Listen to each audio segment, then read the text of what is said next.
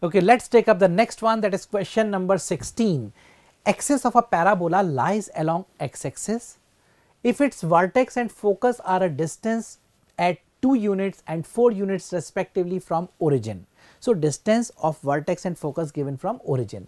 On the positive x-axis, then which of the following points does not lie on it? A simple question. If you talk about the geometry of it, you can say this is x-axis, y-axis.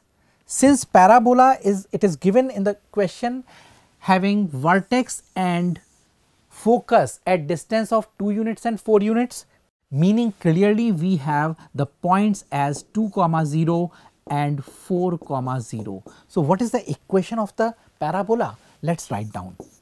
The equation of the parabola for this question, we can say it is y square equals 4 into 2 x minus 2. Why so? Because a is 2, correct? So, now look at the options. It is given which of the following is not lying on it. 4, minus 4. When you put 4, 4 here, you can see 16 on the left side and here you have also 16. So, it is lying, meaning it is not the required one. Next, similarly put second, third, you will see these are also lying and only fourth option is not lying. So, what is the correct answer here?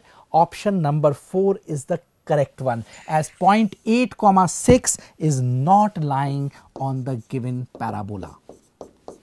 Let's move on to the next question. The system of linear equations, 3 equations are given, has infinitely many solutions, unique solution, inconsistent. We have to discuss about it. So, let's start this question by writing given equations in matrix equation form. We can write it as 1, 1, 1, 2, 3, 2, 2, 3, a square minus 1, x, y, z is equal to 2, 5 and a plus 1, correct? Now, if I apply first R3 minus R2 in one step, and after that I apply R2 replaced with R2 minus 2R1, correct? First I applied R3 replaced with R3 minus R2, then R2 with R2 minus 2R1. What happens? Let's check out. My objective was to make zeros. So, here we have the result as 0, 0, a square minus 3, 0, 1 and the last is also 0, 1, 1, 1, x, y, z and here we have 2, the first one, then we have here a minus 4 and here we have 1, correct. Now, when you talk about unique solution, what is the requirement? A square minus 3 should not be 0, that will give you unique solution. If a square minus 3 not equal to 0, meaning unique solution. If a square minus 3 is 0, what will happen? If a square minus 3 is 0, means no solution. Why so? If a square minus 3 is 0, meaning a is plus minus root 3. When a is plus minus root 3, this row is 0, but it is not, correct. Now, if a is not equal to 4, what will be the conclusion? It has a unique solution, because if a is equal to 4, then we have this term non-zero. So, a equals 4 is also giving me unique solution. Now, look at the given options, which one is correct?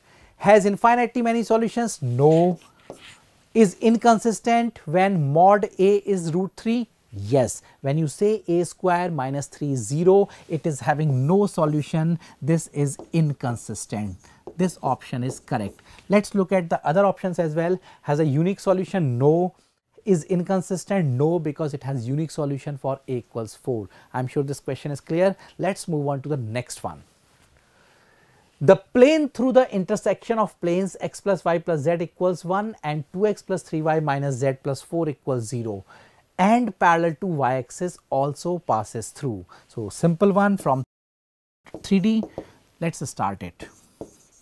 2x plus 3y minus z plus 4, what I am going to do? I am writing family of planes P1 plus lambda P2 equals 0 plus lambda times x plus y plus z minus 1 is equal to 0.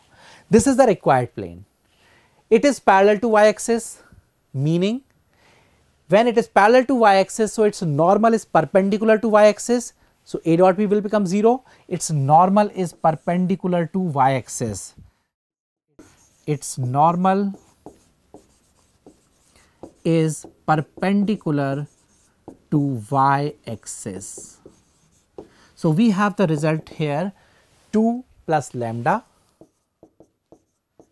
into 0, because the direction ratios of y-axis it is 0 1 0, plus 3 plus lambda into 1 plus minus 1 plus lambda into 0 is equal to 0, giving me lambda is equal to minus 3.